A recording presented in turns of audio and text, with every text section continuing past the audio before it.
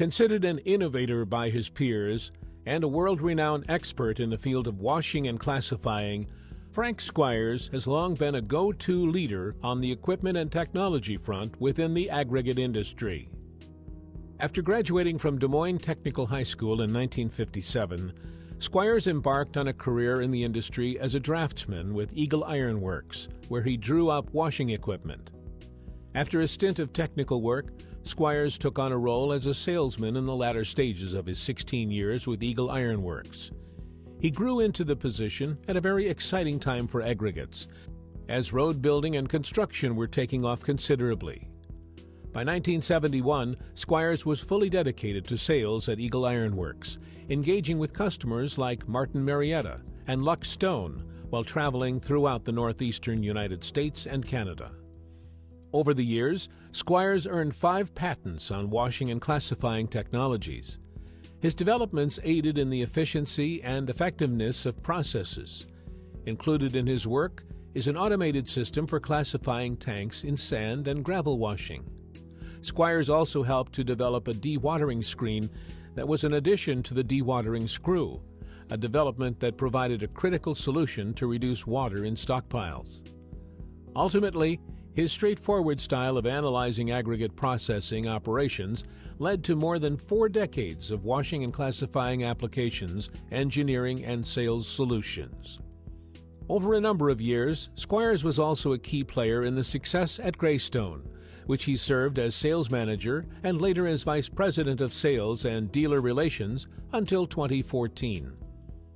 A 61-year industry veteran who now serves Superior Industries as aggregate specialist for the company's washing and classifying division, Squires experiences his greatest joys when helping others and solving technical problems. Considered a mentor, Squires' peers describe him as friendly, optimistic, and always exhibiting a positive attitude. To Squires, the aggregate industry continues to offer him something new to learn every day. As he nears retirement, it's clear that his legacy in the industry will be long-lasting.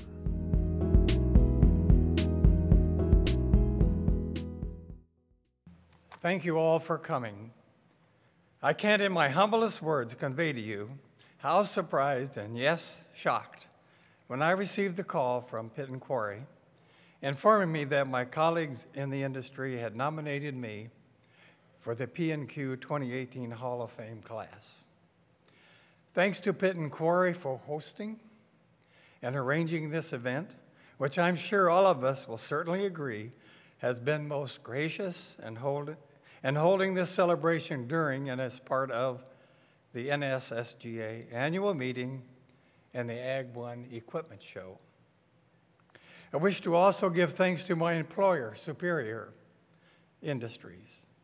It is an honor to be joining the distinguished members of the previous classes, and a special honor to join Neil Schmigdahl, the founder of Superior Industries, from the class of 2015.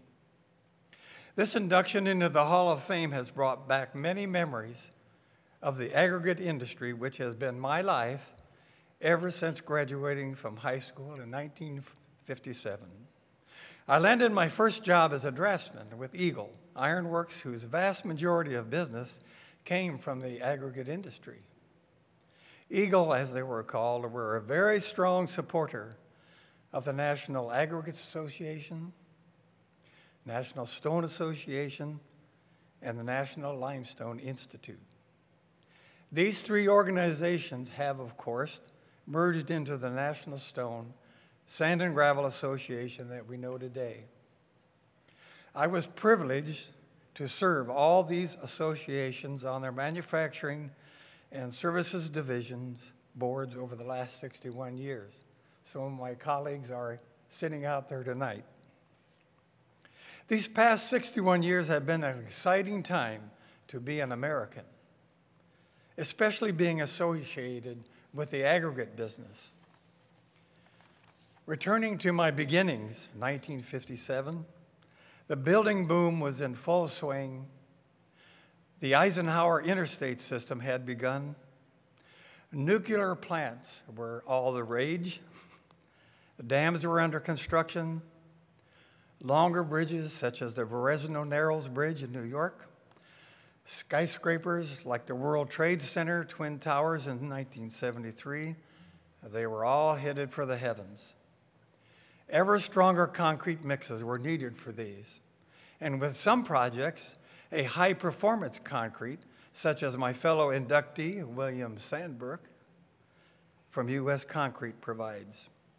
To supply stronger concrete, tighter specifications for the aggregates were needed. In the early 60s, Eagle introduced a revolutionary sand classifier with a patented control system. With this invention, it gave me the opportunity to be out in the field into the quarries, sand and gravel pits, making gradation analysis of materials, recommending equipment, and assisting customers like Lux Stone and Martin Marietta, and many, many others out there in the audience to meet these tougher gradation specifications. Then, in the early 1980s, the computer age began. A colleague of mine at Eagle was an electrical engineer, and his dream was to apply the computer to the classifying tanks.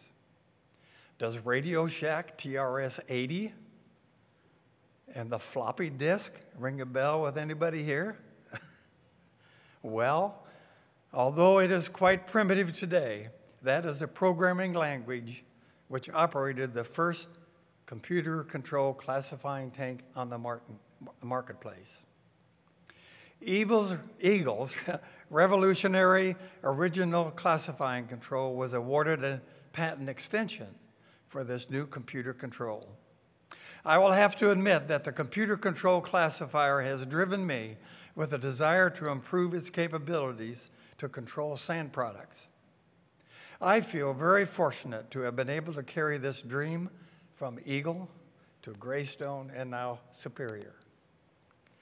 Because of the way our Lord created the world, the need for washing aggregates has not really changed much in 61 years in the industry. It probably will not change much in the near future. To quote an old phrase, the aggregate business had been my bread and butter all these years. In conclusion, I wish to thank my wife, Joyce, with whom we will celebrate 60 years of marriage in December. Early in our marriage, Joyce introduced me to our Lord Jesus Christ. Together, we have raised 4 children. All are university graduates, successful in their fields, and 6 grandchildren. And within the last month, we learned our first great-grandchild is on the way. I have had a great life in the good old USA. Many people have asked me, when am I going to retire?